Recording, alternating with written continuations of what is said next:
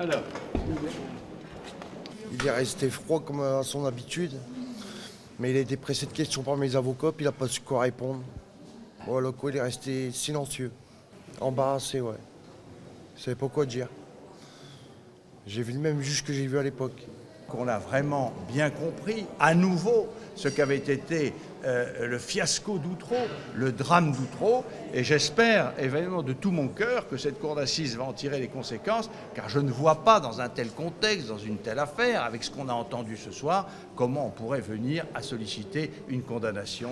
Est-ce qu'il ne devait pas ici tout de même, parce qu'on n'en attendait finalement rien d'autre, un mot d'excuse à Daniel Legrand? Voilà, c'est un immense regret. Nous, on pense à ce gamin qui a passé 30 mois de sa vie en prison, qui est ici à son 3e procès d'Outreau parce que c'est bien le même, qui a perdu son père.